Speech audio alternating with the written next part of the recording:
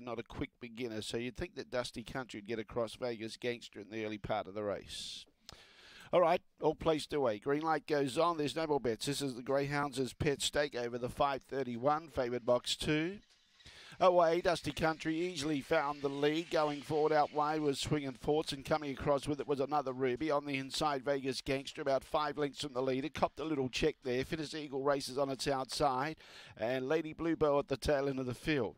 Dusty Country out in front. She leads clearly by 5 lengths. It looks a big enough lead. Getting closer, those Swinging Forts are starting to make some ground. Behind those was another Ruby.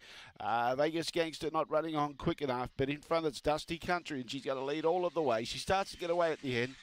Another Ruby second in front of Swinging Forts, who tracked wide. Fourth was close. Leave it to the judge. Lady Bluebell and Vegas Gangster, and Finished Eagle was about 4 lengths away at the tail end of the field. And a PB run for the favourite here. She's gone 30.89. 284, the judges' numbers. 284 and a photo between 1 and 7 for fourth. Number 7 gets there. Lady Bluebell. 2847, 2847, the judges' numbers. That run home was 14.96, 14.96, 30.89 the run, 6.5 lengths the winning margin. A half length between second and third. 6.5 by a half, 3.20 was the early split. 15.93 down the back, so a sub 16 going quick down the back. And she set up a good lead.